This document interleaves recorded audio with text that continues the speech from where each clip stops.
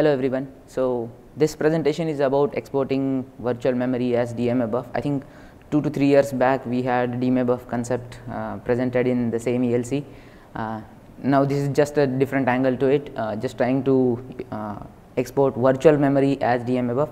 So I'll just start with some introduction from my side.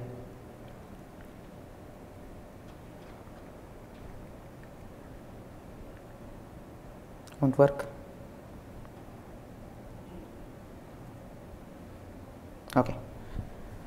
So hi, my name is Nikhil Devshatwar. I work at Texas Instruments, Bangalore, India, and mostly I work on the kernel part. So the key areas that I work on is video subsystem, camera drivers, and recently I have started working on the Linux and RTOS integration. So mostly for the automotive use cases, there is a trend that you want to run Linux and RTOS on the same chip. So I am working on that. So I have not much done contributions in the open source community, but a few contributions from my side are done for V4L2 drivers and in the device tree compilers. Okay, so this is the outline of the presentation. So what we are going to talk about is we at TI faced a problem when trying to integrate the Linux and RTOS operating system applications together. So we had some problems, we tried to fix it in some way, and then I think that the solution that we have taken is generic enough that it can be applied to the community use cases. So we'll go through the specific solution what we dealt with, and then we'll try to jump to how this can be applied to a generic level, and then we'll go through the implementation details, and then if there are any security concerns or if there are any questions I can take. So I'll just point out that the solution that I am trying to propose is not meant for all the use cases. It is only meant for like the embedded use cases. So there are some a lot of assumptions behind this. I'll clarify as and when we encounter them. So so this is the typical use case, I would say, in the case of integrating Linux and RTOS applications. So typically you will have like the memory divided into two parts. So most chunk of the memory would be used by Linux, and you will have a dedicated memory region which is carved out for the RTOS. Now you may have different types of applications accessing these memories. You will have like typical infotainment applications running on Linux, ADAS applications running on RTOS. So this is talking from the automotive point of view. So that's why I have mentioned ADAS applications. But in the middle you see that there is info ADAS. So what I mean by that is it is informational ADAS. So basically these are the applications where you will use the HLOS features from Linux, but at the same time you want to utilize the hardware acceleration and the algorithms that are running on the RTOS. So if you look at that application, so these kind of applications would be accessing the memory on the Linux as well as on the RTOS side. You can see that the buffers that it is using is actually red and blue, which indicates that it is using the Linux and RTOS memory. Now the problems when we are trying to build these kind of applications is that the typical architecture does not allow you to like have accesses to other memory which is carved out from Linux. So what we want to have is we want access to the RTOS memory. At the same time, not just accessing that memory, we want to give that memory to other drivers. Like typical use cases for these kind of applications would be, let's say you will have some camera capture running on RTOS application, and there are some algorithms running on the capture, and then after everything is done you will have the video data coming in, and that video data you want to display onto Linux. So because you want to use the HLOS features, you will have the fancy graphics, GUI, and all the stack that is running on the Linux, and the standard Linux drivers like the DRM and standard application frameworks like GStreamer, Wayland will be used to consume those buffers coming from RTOS. Now the requirement here is to be able to access the RTOS memory, which is not really part of the Linux, that memory, and share that memory with the standard Linux drivers that we have in place. So I'll start with a short note on what dmabuf is. So dmabuf is generic mechanism to share buffers across the driver. So Linux kernel has this whole framework designed in such a way that you can have one driver which is allocating the buffers, and then you can export that buffer into just a simple anonymous file descriptor. Once the anonymous file descriptor is available at the application level, you can pass this descriptor all the way to different drivers, and each of the driver would be able to find out what that descriptor means. So from that descriptor, you will the driver will be able to figure out the physical addresses, and then the corresponding driver functions can be done. So if anyone has any questions on dmabuf, I would like to take that now. Quick question. These two OSs, are they running on the same hardware using a hypervisor, or are they two different running? In this case, there is only one Linux, only one OS I am showing. The previous diagram, in this case, these two OS are running on the same hardware, but there is no hypervisor. These are actually running on two different processors. So RTOS will be running on a dedicated, so this is a heterogeneous architecture kind of thing, where you will have two processors, one which is let us say ARM A15 series running the Linux, and you will have a typical low latency processor designed for the RTOS kind of application. So there is no hypervisor involved here. These are just two separate CPUs running two different OS and for different use cases. And the DDR is shared between the two? Yes, yes. So this is a typical embedded use case where you will have a common DDR. There is no separate GPU memory or anything of that sort, and all the memory access is driven through a common EMF interface. So as I explained that the dmabuf allows you to share buffers between drivers and all that, but all of this is specific to Linux, because there should be a Linux driver which exports the dmabuf, and then of course there are a lot of dmabuf importers which can take those DMA FDs and then figure out what is the physical addresses and access the memory corresponding to that. So what we have done is to solve the problem that I faced, like we want to access the RTOS memory as well as share this memory with the other drivers.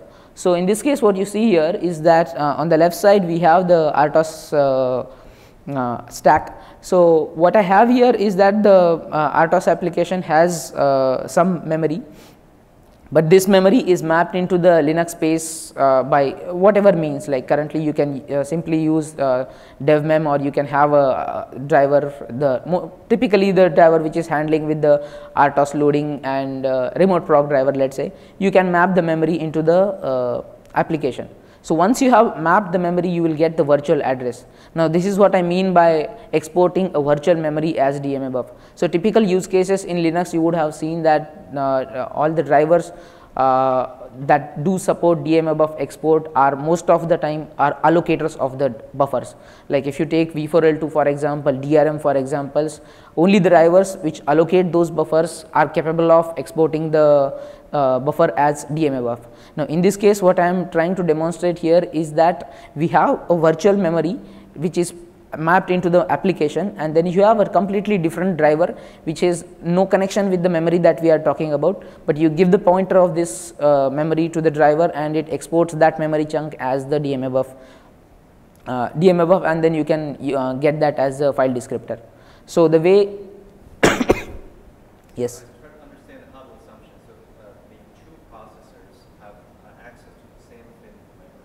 Right. Yes. Yes. So there will be a common common bus, and there are multiple processors and peripherals accessing the memory through that bus. So at the same time, Linux and RTOS can access the memory, but of course the memory is divided. Right. So they're divided. Divided as in logically divided. So if you have like 4 GB of RAM, 3 GB will be given for Linux and 1 GB or maybe half GB given for RTOS applications, something like that. Physically divided. Physically divided. It's logically divided. Logically separated. Okay. That's a precedent. No, my point is like the memory is there 4 GB, it's up to the software configuration, how much you want to carve out for RTOS. Depending on the application's need, you may decide like 128 MB all the way to 1 GB depending on the application and use case that you are running on RTOS. I mean, this is a specific solution, but it does not have anything to do with the idea of exporting the virtual memory. You had some question. So, is there assumption that the paging subsystem is also symmetric?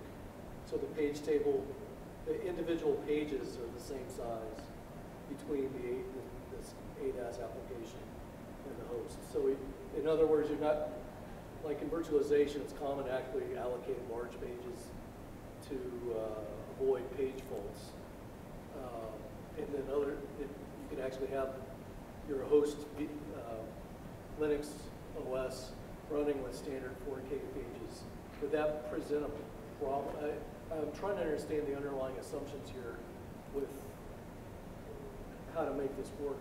Yeah, so to answer your question, the concept of paging applies mostly in the case of Linux. Now in case of RTOS, you will not have like multiple levels of translations. An RTOS application is as simple as you can just map a address and you will start writing into it, because there won't be a lot of paging or translations, because it's very simple. The processor that is running RTOS is going to be a very simple processor, so you will not have the paging facility there. So it would be a direct access to the physical addresses. So the BIOS in this system is pre-allocating and pinning buffers. You're not going to have any paging or any other considerations No. on these buffers? No, no. This is a dedicated, always in-memory resident, contiguous range of Yes. more than 4K or however many. Right. So in the device tree, we typically carve out some memory region, and of course that will be contiguous memory region, and you specify those region values at the start of the boot up of the RTOS processor, and then all the RTOS applications will be able to start allocating buffers from that region. So I know I have started with like a lot of complicated things, but if you have any questions, I would like to clarify them, because I am going to build on this. Just to clarify a little bit, so the buffer is being sent from the ADAS application from the RTOS physical address, right, to the Linux kernel. Mapping is getting created there to produce a virtual address. Correct. Are you punting that virtual address somehow to user space, or is this still in the kernel? No, the virtual address of course will be for the meaning the mapping of that buffer is done in the application. So the virtual address is part of the application, meaning user space. Yeah. So the point here is that you can map the memory and get the virtual address, and the way this is the solution is designed in the way is that you get a virtual address, and from that virtual address you give it to a new driver, the one that is mentioned in the green box, vmem.exp. I call it virtual memory exporter. So this vmem.exp driver is the one which is newly created driver. So what it is doing here is that it just takes the virtual address of any memory, and then it finds out what is the corresponding physical addresses corresponding to that memory, and then once you have the physical addresses, you can export this as dmabuf. You need to implement a bunch of dmabuf ops operations, and once you have implemented those ops, then you can give this dmafd to all other Linux drivers, and from that point onwards all the standard Linux drivers which are capable of importing the dmabuf will be able to access those buffers using the dmabuf ops that have been implemented by the vmem.exp driver. So is the input the physical address, and then the vmem exporter returns a corresponding FD memory mapped virtual address? No, so it says that once you get the IUCTL with the virtual address, all you get is a DMA-FD. So that's just an anonymous file descriptor representing the buffer. So it's much similar to what would happen, let's say, if in V4L2, if you let's say alloc a buffer and then run an IOCTL to let's say vbuff IOC_export, you get a DMA-buff FD. So that's just a anonymous file descriptor which is again representing to the memory. So concept of DMA-buff is that user space need not have a physical address or even virtual address. You just get one file descriptor. You can map it to get a virtual address, but in general when you export, you just get the file descriptor. The same case is happening in this case also. The only difference is that vmem.exp driver is not the owner of the buffer. It just has been given a pointer to the application memory, and it is trying to figure out the corresponding physical addresses based on the memory.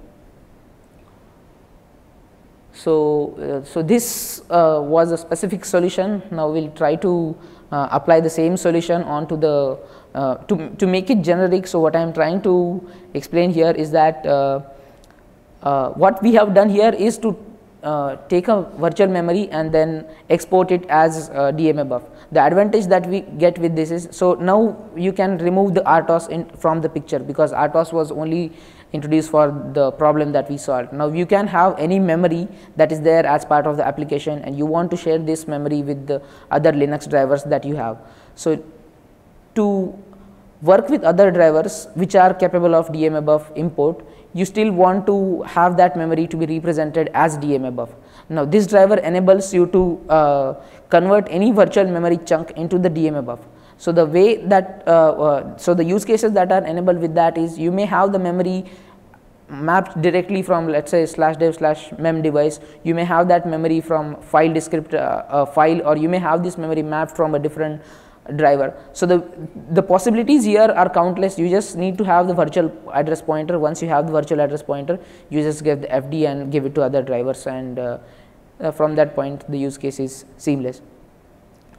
So the ABI here is a simple character device. You will have like a /dev/vmem/exp device, and then currently there are like only 2 to 3 IOCTLs defined.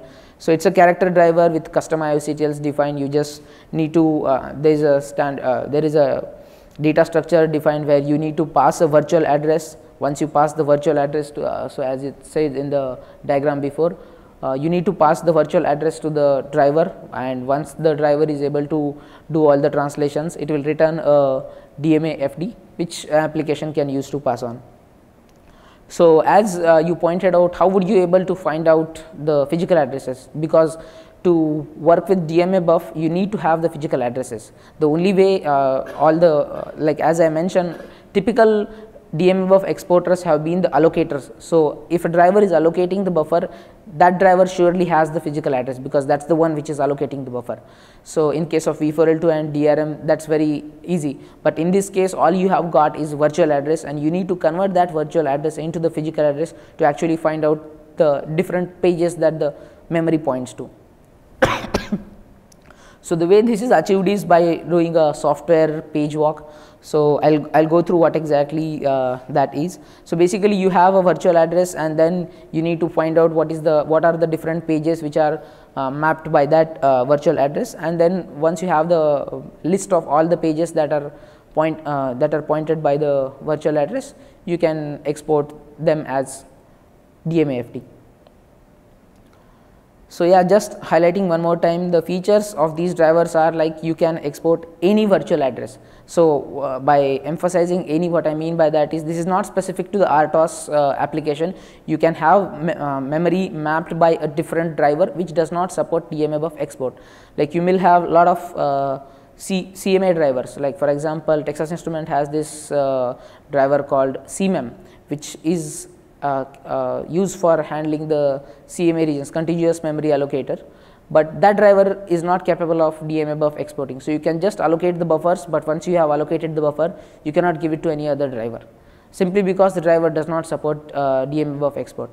And this is just one example. I am sure in community there are a lot of drivers which are capable of handling the CMA buffers. They are capable of allocating the buffers. You can map the buffers, but that does not have the support for dmabuf export.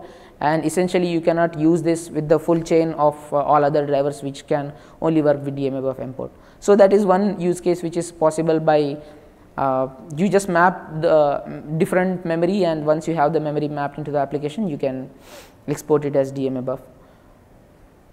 So when I say page table walk, so this is a, somebody had a question? All right.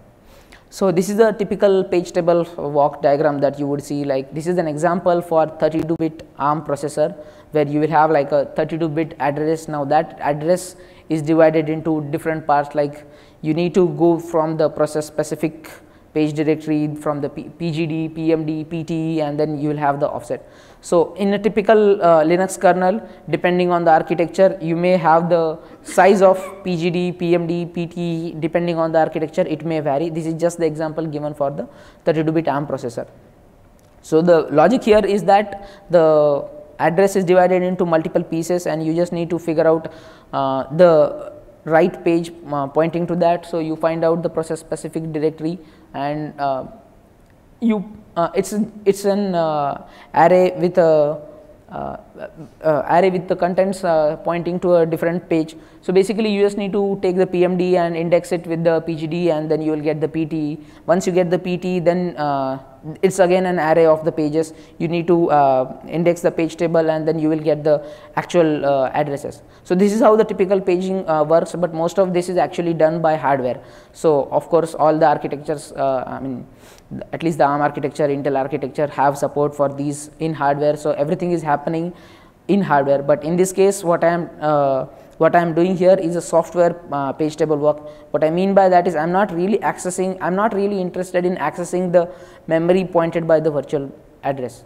What I am interested is I want to know what the physical address is pointed by that virtual address. So what I am doing is I am just trying to go over the kernel data structures, trying to find out where exactly these virtual address maps to. So typically the virtual address is in contiguous space, but in DDR or in the physical space that might not be contiguous. So if you have like a range of 1 megabytes of virtual address range, that may not mean that the physical address is actually contiguous. You may have pages of 4K scattered all over the memory. So you will end up finding out a scatter gather list of addresses for the memory chunk that was contiguous in virtual address. So this is a typical use case. Like in the case of contiguous virtual address, it need not be the case that the physical address will also be contiguous.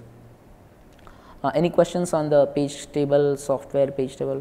Your driver didn't do this, right? You used the built-in OS primitives. Of course, yes, yes. So driver did not do the full page table. So there are in Linux kernel we have utility functions for page walk exactly, and the driver uses those functions. Yeah. How do you enable overcommit? Sorry? How do you enable overcommit? Overcommit. What exactly do you mean by that? So your process is allocated a large bit of memory, and if it's not satisfied immediately by the kernel, Okay. it waits until it's actually touching the page. Correct. How does this interact with the memory?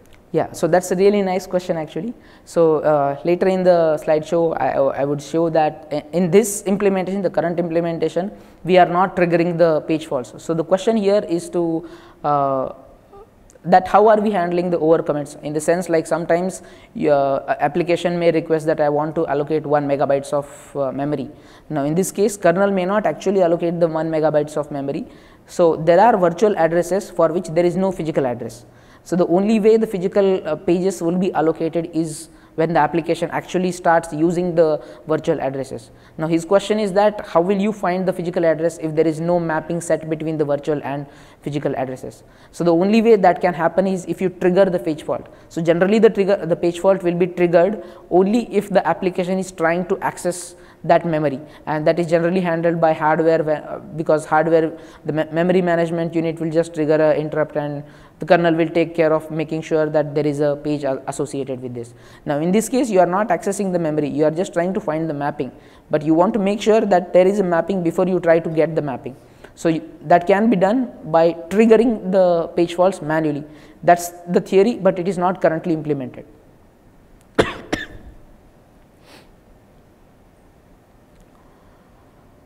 Okay, sorry. Sorry?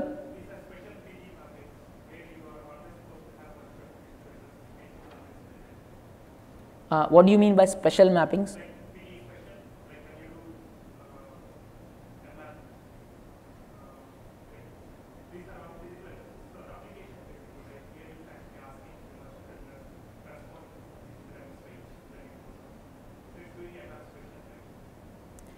So this part is done in kernel. So once the application gives the virtual address, all of the next procedure is done by kernel. So kernel will get the physical address by walking through the page table. I'm not able to hear you clearly.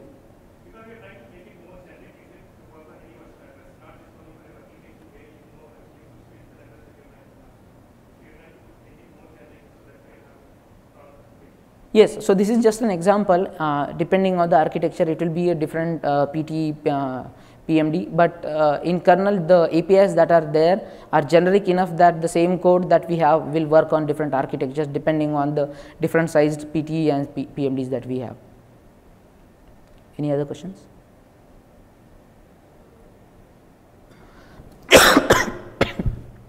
All right, so I have been talking a lot about trying to convert the virtual address into the physical address. So, but very unlikely we'll use this to the extent that I have been talking about. Typically, we'll use it for the buffers which we really intend to share. Like for example, there is no point sharing a non-contiguous buffer with a driver which expects a contiguous buffer. So, let's say if you malloc a buffer, of course, that will be contiguous in virtual address, but it will not be contiguous in the physical address space. Now, you can export that buffer as a dmabuf, you will get the scatter gather list, but if you get this dmafd and give it to a driver which expects a contiguous buffer, it will simply fail. So, the driver that we are talking about enables you to export virtual memory as dmabuf, but that does not mean that it solves your problem of it acts as a MMU. It cannot act as an MMU. The device or the peripherals are not smart enough to work with scatter gather. So, if the device expects physical memory, physically contiguous memory, you got to pass the buffer which is actually physically contiguous. Even if you pass like a virtually contiguous buffer, you will get a scatter gather list with, let's say, 100 entries. So, the imported driver will simply fail because the physical buffer is not contiguous in space. Sorry, it is not contiguous in physical space. Yes? Just out of curiosity, what would happen if your application crashes? So you give them some buffer, he maps it, sends it to DMA, now this application goes off and crashes. So, even if the application crashes, when the application crashes, you will have all the file descriptors associated with that application will be closed at the time of killing the application or exiting the application. So, it is the kernel's job to make sure that the dmabuf ref count is decreased by 1 every time a descriptor associated with that is closed, and once the dmabuf count ref count reaches to 0, because when I am talking about ref counting, because the same dmabuf will be used by multiple drivers. So, at one point there would be a case where when the application has crashed, all the dmabuf FDs will be closed one by one, and at one point of time the ref count of the dmabuf will go 0, and then the kernel callbacks gets triggered in, and at that point of time you can do all the cleanup that is necessary to handle the scenario. Does that answer your question? All right. So, this driver supports both physically contiguous buffers or scatter gather buffers. It is generic enough, but it is up to the usage of how you want to use it. Second point I want to mention here is that I have been talking about pages. What I mean by that is, if you give me a virtual address which is not really page aligned, now it is a question about how do I share this chunk of memory with another driver, because I will typically share a scatter gather list with, let's say, these are all the pages that are part of this dmabuf, but I can include an offset, but most of the dmabuf imported drivers that are there currently, they do not respect the offset. So, even if you give, let's say, 10 pages, but you say that the first page offset is, let's say, 2K, the driver generally or typically ignores the offset and starts using the pages from the first byte itself. So, it is generally recommended that you try to use this method only for the cases where the the virtual addresses are page aligned, but it will still work for the non page aligned use cases, but it is not recommended because other drivers do not respect the offsets. That's what I'm having a hard time following, because it sounds like you're saying you're in the application, it just picks a virtual address and it passes it down and it gets back a physical address. No, it gets the DMA-FD.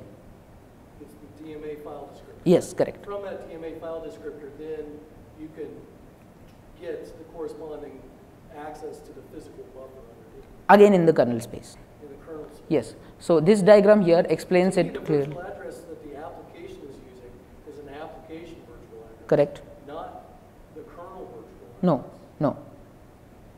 And that application virtual address changes every time you swap processes. Yes. Yes. So I guess I'm missing something, how you can actually translate from an arbitrary virtual address to a very specific physical address that you want to have access to. First thing, in very rare use cases, in embedded applications, you will not have most of the swapping in place. In case you have the swapping in place, we will have the control in such a way that whenever you are accessing a specific virtual address and exporting it as dmabuf, the driver makes sure that it pins the buffer into the memory, so that at any point of time. No. This is all happening from the Linux. So let's say if you have a virtual address, you give it to the kernel driver. Now the kernel driver makes sure that this page is pinned into the memory, so that kernel does not swap it out. If the kernel does not swap it out, that virtual address also remains to be same, as long as the dmabuf in question is in use. But I thought the original intent was you have a virtual address running up in an application, and you want to associate it with some specific pre-allocated physical address over here in the ADAS application. Correct. And I guess what I'm missing is, how does this exporter driver know that when an application gives it a virtual address of dead beef, that dead beef corresponds to physical address ABCD? By doing a page table walk, but once you have the page done the page table walk, you find out all the pages and you pin them. So you make sure that the swapping does not swap out. We can take it off. All right. It's something I'm not following. I also don't know, in your slides, you talk about how this compares to shared virtual memory. Sure. Yeah. Oh, sorry, I have taken a lot of time. Okay, I'll just run through quickly. So yeah, so basically, to make it generic, what I am trying to say here is that you can map a memory, you can map a driver handle, you can map a file, and for each of these use cases, you will have a virtual address and the corresponding physical addresses. So depending on what happens in the page fault handler, you may be simply accessing the memory, you may be actually reading from the file, or you may be reading from, let's say, a driver specific callback. You just trigger the page fault handler and then get the memory done. So the way this will come up in the use case is that you can somehow map the memory into the application, get the virtual address, and then pass this virtual address to the driver, and then start sharing that memory. So yeah, as you said, now we'll move to the part where how does this apply to generic use cases. So I talked about the regular Linux frameworks like GStreamer and Wayland trying to use these memory. So a typical use case, what you would see is if you allocate from dmabuf exporter, you need to export using the same driver. The first thing you have to do is allocate the memory, and then you have to export it. But in this case, the advantage you can get is you can allocate first. You can allocate from any driver and then you can export. Like in the typical embedded use cases, you will have, let's say, 10 drivers, but out of them only one driver supports dmabuf export. Typically the DRM driver which supports the dmabuf export. So you allocate from DRM and then give it to all other drivers. But in this case, you can actually allocate from a different driver. As I mentioned, there might be a CMA driver that you are interested to allocate buffers from. You can allocate the buffers from there and then simply export. So this avoids the dependency between the allocation and export. So another point to look at it this way is that from a GStreamer use case perspective, you will have like multiple pipelines, multiple elements in the pipeline. Now the way some of the plugins or elements are written in such a way that they allocate their own memory. I mean, for example, let's say video test SRC. I'm just giving an example. It might not be correct. Let's say video test SRC. It's a software element which is just to generate a test video data. Now it does not have any special buffer requirement. So it will just allocate buffers on its own using, let's say, malloc. Now you cannot use this memory to share it with other drivers because simply it is not a dmabuf. So the only way it will work is you need to allocate buffers using DRM, share those buffers with the source element, and then generate the content into it, and then use it for the whatever operation you are supposed to do. So there is a dependency on content generation. So even if the element wants to generate content by its own, it is not allowed to allocate buffers of its own. It needs to ask somebody else to allocate buffers for itself and then write content into it. So with this, this dependency is not there, because you can simply ask the element to allocate memory from, and then you can share it with the other driver. So second part is about the memory sharing. So in typical compositor applications, you will have like graphics applications which are acting as clients, and then there is a composition server like Western or X11, Wayland. So basically the communication between the client and the server happens via socket, and the memory is shared using the socket. Because these are two different processes, you need to use shared memory to share buffers from, let's say, a client to a server. So a typical graphics example, if you take a Wayland application, so in such case, if you have a texture or a shader which is run from a client application, now that needs to be allocated in a shared memory. First you need to allocate a shared memory and then render all your content into that. Only then you can give that buffer to the Wayland server for it to be displayed in a zero copy manner. If that does not happen, then you will, let's say, allocate in your own application space, and then when you give that buffer to Wayland, that won't happen. So the way internally Wayland would do is like it will allocate a shared memory, copy your buffer from your application into the shared memory, and then start using it. So by doing this, you are actually essentially sharing one process's memory to another process by the means of dmabuf. So I think this diagram will be helpful here. So it's a simple diagram where you have like two processes, process 1 and process 2, and let's say the middle level is the virtual address space, and then the middle level is the application's virtual address space, and the final level is the physical address space. You can see that each virtual address may be mapped to like different addresses. You may have some shared pages which are common for like two processes. Now if you use the virtual memory exporter driver, and if you want to export one of the memory chunk from, let's say, process 1 to process 2, the way it can be done is you can get this virtual address, give it to the virtual memory exporter driver, and then you will get the DMA-FD. With the socket FD passing, you can pass this FD to the different process and then map it. So once you have mapped, you are actually accessing a different process's memory as a memory from process 2.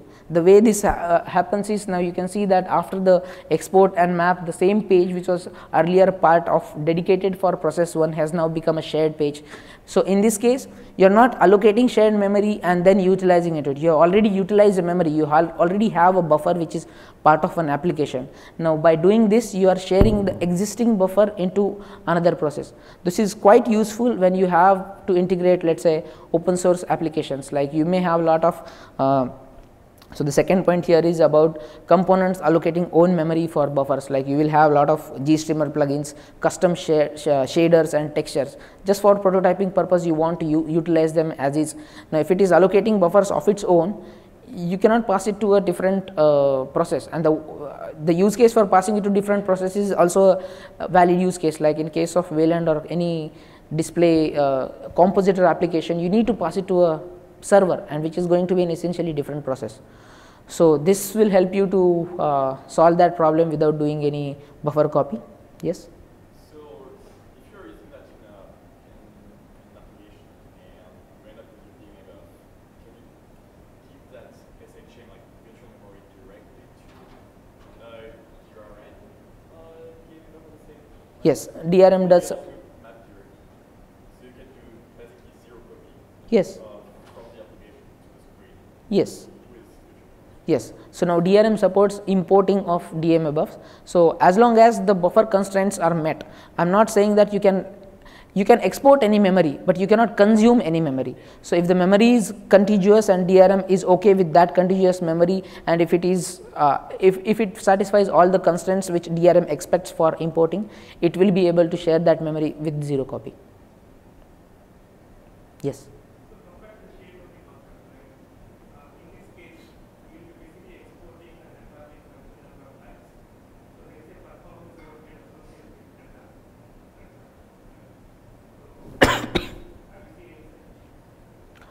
So we have not done any performance analysis, but surely in the case of embedded use cases, you will not be doing lot of maps and unmaps. In the sense, in case you want the in case you want the access of that memory from CPU, only then you will map. In a regular use case, yes, you want the device or the peripheral to access it. So in such cases, only dmabuf would suffice. Only if you want a CPU access, in that case you will do a memory mapping. And as you said, if you do map, you need to make sure that the caches for that process is updated so that the new mapping are reflected. But of course, if you want to do a CPU mapping, you need to make sure that the cache overheads are you need to plan for that. I think last 2 points is like export as dmabuf and share across process. I have already talked about that. So basically this is almost like share memory, but it's in a different way that you are actually sharing an existing memory. So you have a memory from one process, and after some point of time, let's say you think that okay, this part should have been a shared memory.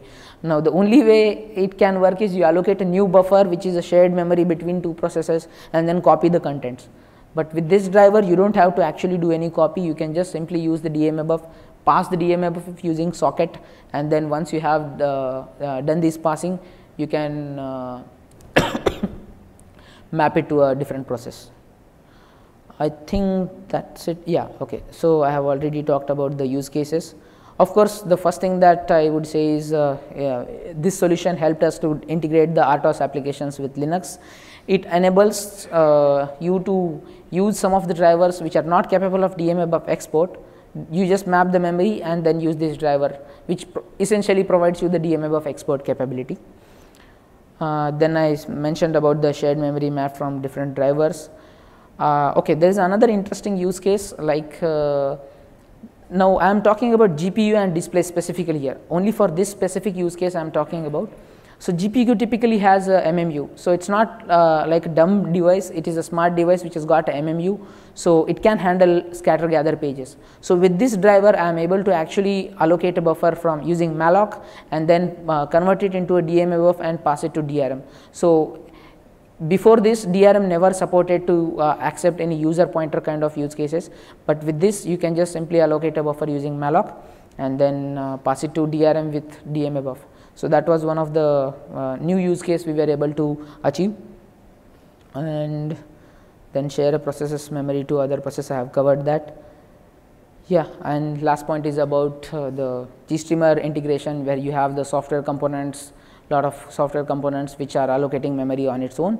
Once they have allocated the memory, you can simply export it using dmabuf. I think, yeah, okay. So when we are talking about converting from virtual address to physical address, there are a lot of security concerns here, like should we be doing the correct ref counting, should we be doing the should we be making sure that the pages don't get swapped out from the memory. Do you need to make sure that, let's say a application says that this is my virtual address and I want like 4 MB after that virtual address, but you have actually allocated only 2 MB. So application may give you wrong sizes, but it's the kernel's job to find out that there are no segmentation errors, but that generally typically happens in the case when you are doing page walk. You would try to find out for each page, and at some point of time you will find out that there is a page fault. Now the first question that came here was how do you handle the overcommit, but yeah, that can be handled by doing by triggering the page fault so that the mapping between the virtual and physical addresses is created before you start doing the page walk.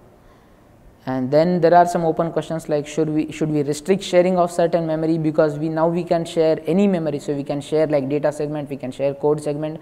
So there might be some security concerns, because you don't want to share a specific segment of a process to another process. So should there be any constraints on to you want to share only the data segment, or let's say you want to not share a specific segment of the memory.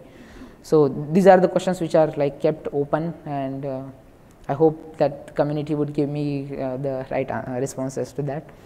Yeah, and as also one gentleman mentioned, that you need to handle the races between, like if the application crashes, or let's say a different there are multiple users, and how do you handle between the race case of the unmap and close. I think that's it. These are all the references. If you have any questions.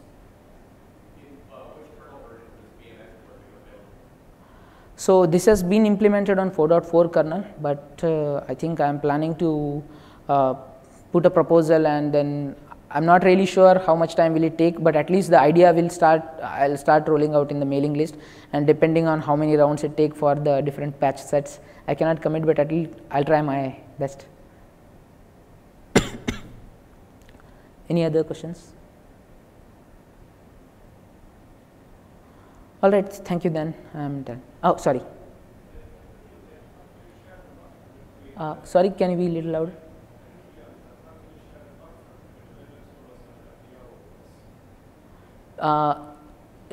Depends on who is owning the buffer. If like typically the RTOS is not smart enough, like it cannot reconfigure the memory address space to have a different visibility. Typically, if you have given, let's say, a specific memory chunk to the RTOS, it will only have access to that memory chunk. Now, if you want to give a Linux memory to RTOS, if you want to give a Linux memory to RTOS, you need to have a new mapping created for RTOS processor, because it will not understand any memory which is given to it while at the boot up. So only there is like static mapping done by RTOS, because you have only limited memory access, and even the address space that is there for this RTOS processor is limited. So it will not have access to like full 4 GB memory. So if you want to share Linux memory to RTOS memory, again it has to be from a specific region. You cannot randomly take any memory and say that now I want to share it with RTOS. It has to be from a dedicated piece which is already mapped into the RTOS region. Okay. So dmabuf concept is only useful for Linux. All the Linux drivers will use the dmabuf. If you are taking a buffer from RTOS and then converting into dmabuf, you can do all the operations using all the Linux drivers.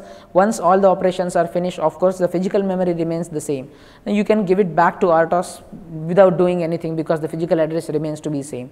It's dmabuf is only Linux means of accessing that buffer from user space.